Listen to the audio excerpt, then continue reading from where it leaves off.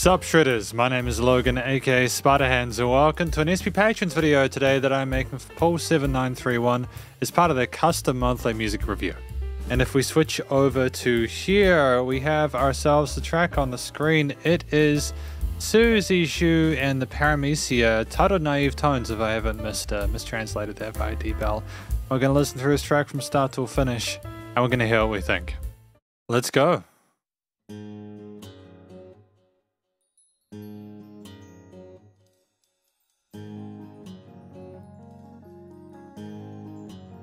Gorgeous with the guitar arpeggios.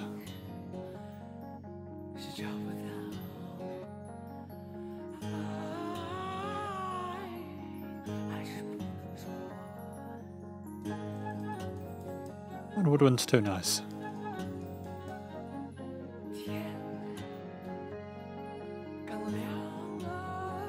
And strings filling out the stereo field.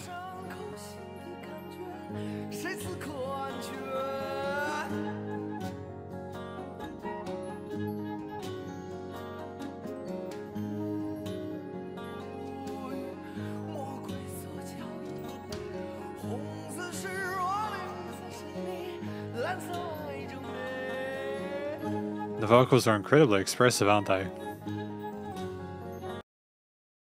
Oh, never mind, sorry. Sometimes YouTube does that when, like, you load a track and then you come back to it a few hours later.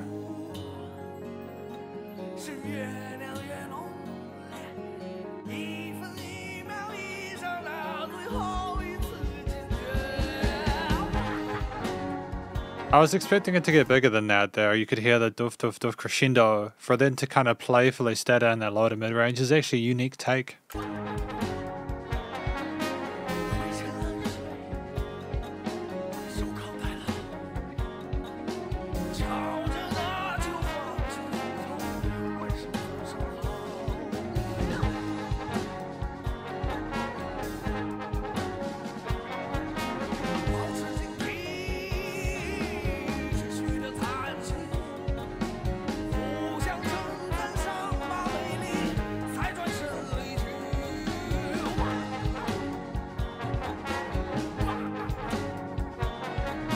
There's like this lovely organ in the background go whoa, whoa, whoa, whoa, kind of vibrating, oscillating there, and amongst everything else. There'd be a half dozen different instrumentalists playing different parts at this point. It's quite busy, but it works.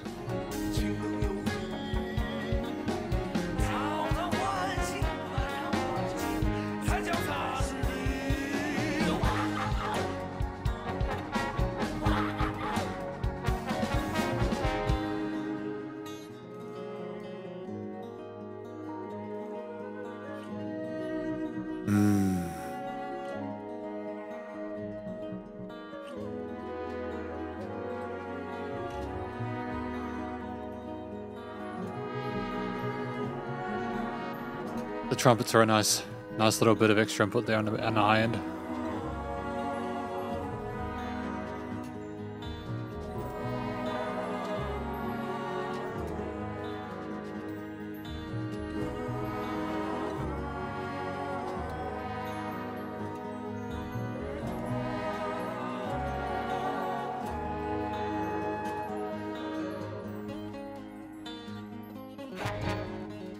A little bit of buzz to the brass there, the trumpets.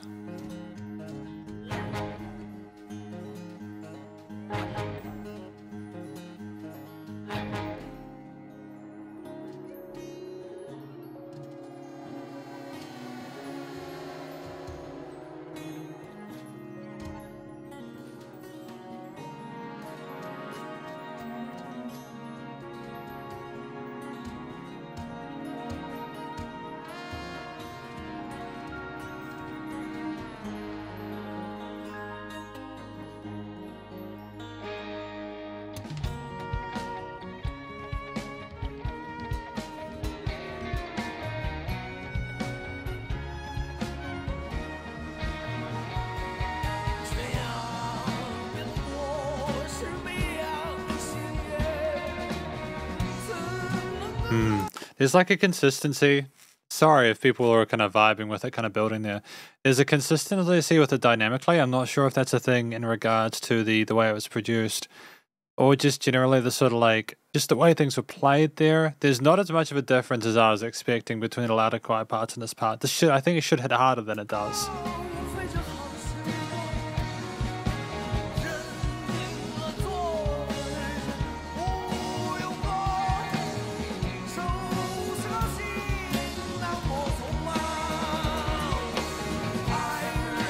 I am wondering if this has been re-uploaded a few times.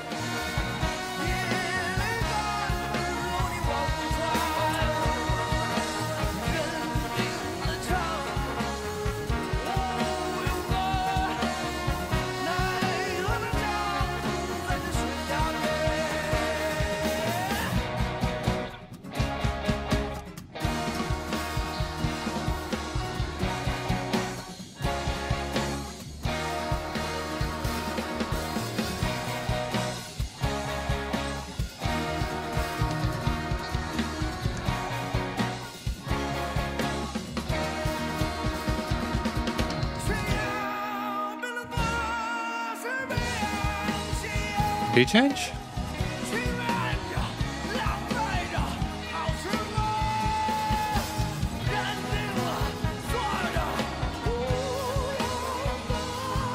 A little bit of falsetto there to sweeten things up.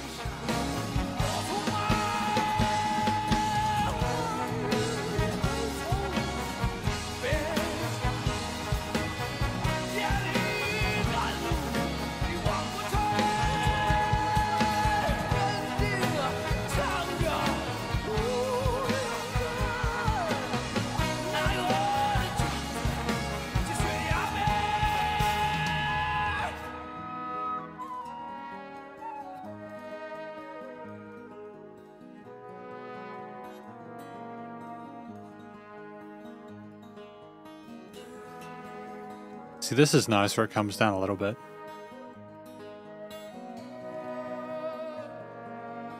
How many different instruments did we have in this, though?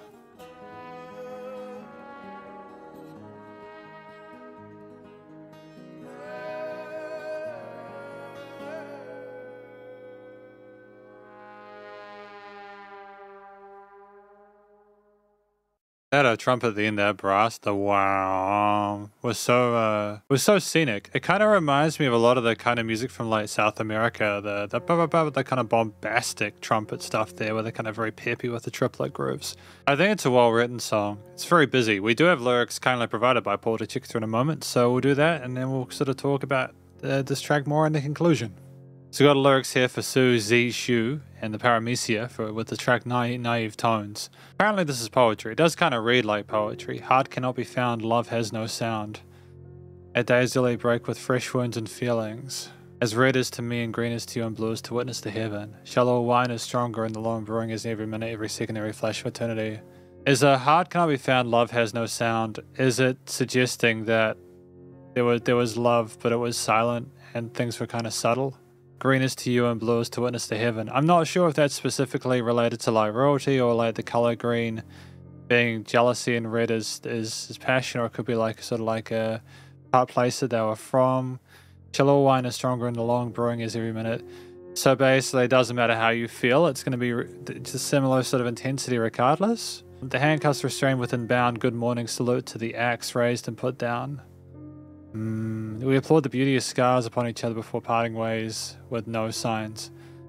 Oh, okay. So is this talking about potentially the way that feelings affect people? You don't see actual physical kind of issues, but like it affects them sort of psychologically. Is that it? Watching the blue lantern drifting out of sight. How to give it the light. How to hold it tight. Only by so can the feet stay with no fright. The Nai tune, taint and saint. Look at the fruits of the cliff edge, signing alluring. I think I kind of get it, but we're going to talk about that more in the conclusion. And welcome to the conclusion, my review of this track from an act named Su Z Shu and the Paramecia, titled Naive Tones. Now, what is this track about? I think it's about people sort of like, you talk about how love is quiet and it has no sound, and we talk about the invisible scars that people have upon each other, and we talk about, you know, being restrained by it, and good morning, sort of like happily saying hello to the pain we're in, and how we sort of applaud the fact that we feel these scars even though like we show no signs of them, etc. I think that maybe it's like a cautionary tale to people to be aware and careful of love and to not take it for granted. In addition to that, to simply just kind of appreciate that people go through pain even though they don't show it. You know, the line, lovers don't you blink when turning back on the parting road, your gaze always be lost in the dark so cold. It's almost like we should make sure that if we do decide to leave, we should never second guess it, because we will just continue to regret it. I think basically it's about the pain that love causes, how it affects people on like an obvious and not so obvious one.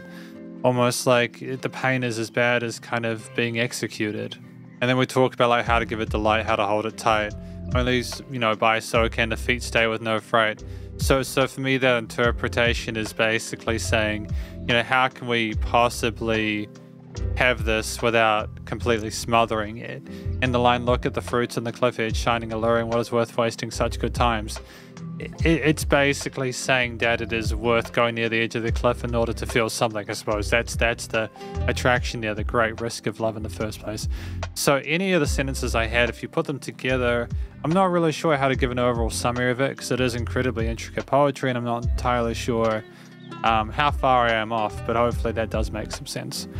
If I look at the vocals and how they were told, the guy who was singing kind of sounded like I would imagine like a bard or like a live performer in a classical setting would sound. Like he was telling a cautionary tale or something like that, but he was doing it in a very charismatic, invigorating way. It was done in a sort of a situation where you just didn't really want to stop listening to them as they either sort of like spoke their verses or sang their verses in a wide range of different notes, you know. We didn't have a huge amount of, well, we did have a huge amount of variety. It was almost sort of like through composers track. We didn't sit with one idea to exertion. It was more simply a case where I think we wanted the song to follow the music in the other, and there's this interesting Ouroboros of composition there. We had solid vocal technique there, with our head and chest was tight, and we also had some interesting falsetto passages as well, which is kind of dope. I think in addition to that, what I appreciated was the fact that if we had harmonies, they were more sort of like supportive of the rest of the elements, as opposed to trying to sort of take further notice for the singer. It was to kind of blend more into the ether rather than trying to sort of take you away from the rest. Yeah, I think the singer handled themselves really well. They were interesting to listen to, and I think they suited the overall vibe of the track, because it's 6 minutes 20. That is a long song. Now, I hesitate to give an overarching concept of what it is. It kind of reminded me, honestly, a little bit of songs like Stairway to Heaven from like the 1970s, like very early 90s. I'm pretty sure that Stairway to Heaven is 1970s. Just with the use of the flutes, the kind of guitars, the interesting sort of drum patterns there.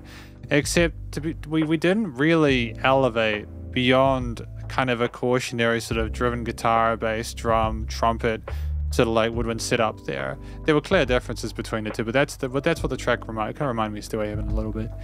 And at least the first half of it, the latter half, there wasn't more heaviness to it. There was a sweetness to this track with some of the concepts, like how the trumpets and the woodwinds integrated together, or how the guitar, bass, and drums kind of flew together as well.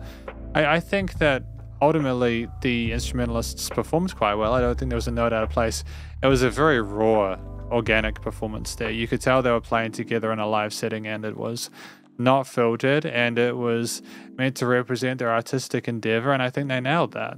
Usually when tracks are 4 minutes or over, you really need to pull out the stops to keep them interesting and entertaining. And I think that they managed to do that here, even if I didn't understand what they were singing about or what they were speaking about.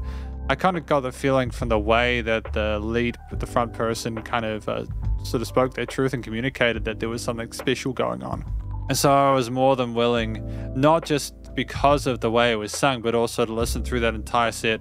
Because not only did it have a kind of like a bell curve going, like starting kind of slow and then rising up the middle and kind of fading out near the end, but the interesting sort of like ghostly, almost phantom-like build there that I didn't see coming. It was like the root music slowly started to kind of encapsulate you inside the headphones without any blunt lifts or anything like that. And I think that if I talk about a few of the key sort of instruments I appreciated, because I hesitate to say that there were any sort of stereotypical solo instruments or anything like that. I think the guitar lines, the varying takes we had at the start were fantastic. How we had them on different sides of the stereo field as well as in the center there. We had different takes in different parts of the fretboard with slightly different tone settings as well to help differentiate them. It was never too heavy or sort of like in your face, which I think is fine because I don't think that we would have sort of suited a gentish kind of proggy or even a new metal kind of vibe with those guitars there. I think that the way that we had the arpeggios and some of the fingerpicked patterns and such, and the steel strings as well as the hollow body electrics or something like that, I think they were a great combination there. It sounded very kind of earthy and organic, and it suited the bass well as well when that came in. I think that the bass had a great presence in the low range, but it was never too much. It was very subtle. A lot of these instruments in this track were subtle, which is why I kind of got caught off guard by how kind of relatively quiet the end was, because things just came up so sneakily. The drums, when they came in, there was this like build part where like it just didn't kind of continue to rise there. It kind of came down like there was a small little climax without getting what we wanted. And I kind of wonder if that's kind of represented by what they're talking about in the track. When in the lyrics, when they say out on the cliff edge, she still sings the Nighy tune, Saint and Tainted Saint. I'm wondering if that is the forbidden love there. That's the dream that you can't get to or you can't encompass without going through tremendous risk. If that's kind of what we're alluding to, that we continue to move towards something without being able to get there, I think that's a really fascinating songwriting decision. We were competent on the kit, as well as the guitar and the bass there. I really appreciate the woodwinds though. They were some of my favorites. They were really sweet in their mid to high range there, a nice softness, and it was really soothing, and it was a great timbre kind of contrast to some of the guitar parts, even though they weren't necessarily harsh or brittle. Positions themselves neatly within the chord progressions and bass lines, and articulated nicely in that upper register. And when the brass came in later on with a bit more force occasionally, but only just kind of sugarcoating it in a way that's not like, I don't mean that in a bad way. I think it just made it sound really pretty when the brass came with a bit of kind of forcefulness occasionally. They kind of gave it a bit more oomph that I think it desperately needed, and just to kind of have changes in the perceived intensity of it. I think that we kept things relatively minimalist with those trumpets, whatever kind of like instrument they were representing, because we didn't want to overwhelm what was already quite a busy track. We had so many other instrumental layers in there. I hesitate to say we had an organ as well. There was a bit of vibrato there, a bit of kind of wobbly stuff going on in the low end as a sub layer, which I think was kind of neat. And you know, like that was great as kind of a way to sort of articulate notes of the triads or whatever. We had different chord progressions throughout. We didn't just sit with one idea. We had things developed throughout, and it was like we just found 1,000,001 ways to sort of like, we didn't want to sort of artificially inject kind of peaks and troughs into it. So I think what we wanted to accomplish was to just change little bits that we were playing on existing instruments or add new ones in, and just kind of, I suppose, like affect it like that. If I was to talk about the theme, given the way the instruments were played there, I suppose the theme almost is sort of fanciful or fantasy-ish, where like we're kind of describing a story, we're being storytellers, and we're trying to describe a mythical situation where we didn't want to become too dark with it, but there's a real sense of not necessarily sadness, but trepidation associated with it. But a lot of, much more of this track is centered around some of its gentle sort of like voicings, and you get the impression as well it wasn't trying to be too harsh with you. It was more of a cautionary tale, I think, rather than a kind of slap in the face, get your head out of the kind of like clouds kind of thing. And I like that. We didn't overcomplicate the sequences and sort of ideas within it. We had a lot of different instrumental layers, as I mentioned, but they never sort of like became too much. If anything, I think part of the reason why I've said that this didn't have enough sort of dynamic range, it seemed like it'd been re-uploaded a few times, and the difference between lows and quiets has kind of been scuffed. But I get the impression that if this was in its sort of like original format or its mix master, it'll be pretty on point. It sounds like it's been really well recorded, which of course brings us to the studio recording, mixing and mastering, which I think was splendid. It's really fantastic to hear it. I like the way that the vocals sounded. They were, again, I've said raw and organic and such. They didn't sound over-processed or over-filtered or anything like that. They didn't try to sort of make it sound a certain way. It was the guy just speaking or singing through a mic, and I really enjoy that. I think that the drums, the guitar, bass, the woodwinds, as well as the brass and everything else that was included in there had a place where it just sat naturally because of the way the song was written. Things were stacked nicely in the frequency spectrum, placed nicely in the stereo field. There was great use of panning of various instruments on the left and the right. As we came into the piece, we didn't just sort of fill everything up. We took our time decorating and hanging up little ornaments around the place in the stereo field with the two sides of the cans. I think that makes it more interesting to listen to, and it shows the listener very early on that it's worth the wait to listen through the whole thing, because by virtue of the studio stuff alone being on point there is sound design involved, further thought than simply just capturing a great performance. There's further dedication into that. There was, again, I'm not necessarily happy with the dynamic range of this current version, but I think the original might have had more, so I'm not going to worry about that.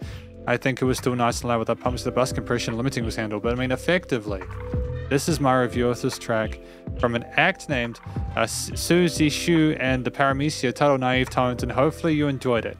If you did, please do go show them some love via their various social medias, and I suppose this will be on YouTube or digital stream platforms, and stay cool and stay safe, and please remember to support your local musicians and artists at this point in time, as they need the help more than ever with all the crazy stuff going on in the world, and I'll catch you in the next SC Patrons video. Spiderhands out.